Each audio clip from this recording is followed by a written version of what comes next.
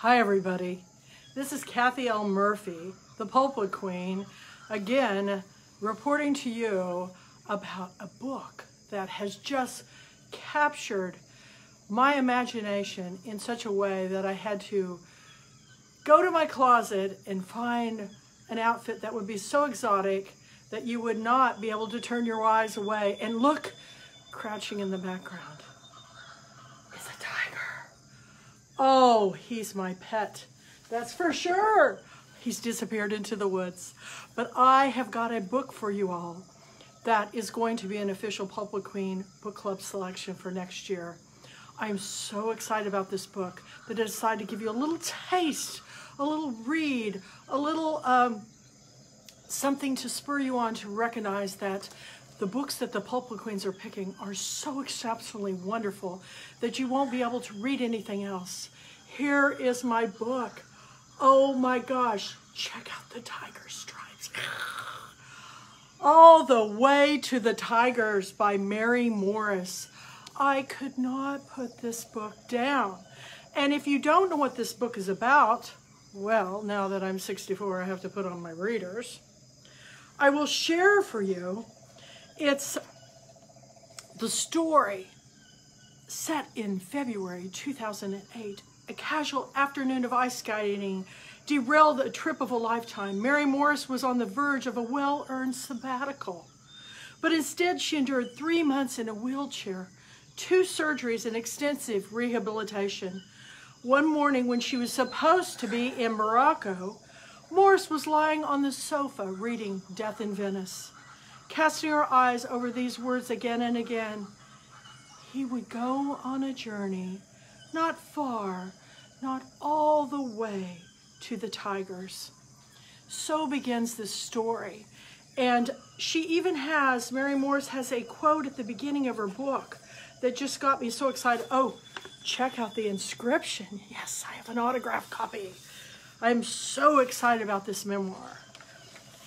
But she has put, he would go on a journey, not far, not all the way to the tigers. Thomas Mann, Death in Venice. So I'm just going to give you a little taste of what is in store for you for our 2021 books as we go more global and more diverse. It begins India, 2011. We haven't moved in what seemed like hours. It's late in the afternoon in January and I can see my breath. Our Jeep is at the crossroads where my driver and guide sit in silence. AJ is listening. His eyes dart, skimming the woods. But mainly he listens. I'm listening too, though I'm not sure what I'm supposed to hear. I've got 2 horsehair blankets across my legs, a hot water bottle cooling in my lap, and a scarf wrapped around my head. I'm shivering, not only from the cold, but also possibly from perhaps a fever, and coughing from a virus that sunk deep down into my chest. As the sun is going down, a family of langur monkeys gathers in the trees. Something rustles in the bush, and there's chatter above. A bird with turquoise and black feathers that look like an evening gown flits through the forest. Another with 2 long purple plumes perches on a low-hanging branch.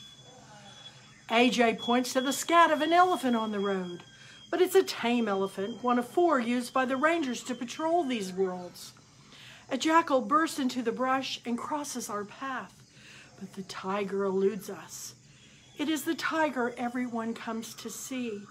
Not the snake-eating hawk, not the spotted deer, the wild boar. It's all about the tiger. Well, y'all, when I pick a book, it's all about the story. So stay tuned for the 2021 Pulpwood Queen book reading list.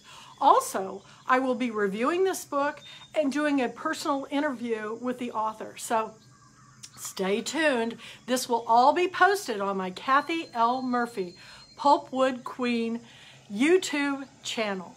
So it will be posted here too. But thank you again, Robert, Betty, for joining me. Pass the word, the Kathy L. Murphy YouTube channel, where all about the story. And thank you for joining me, for sharing these wonderful author books of Mary Morris.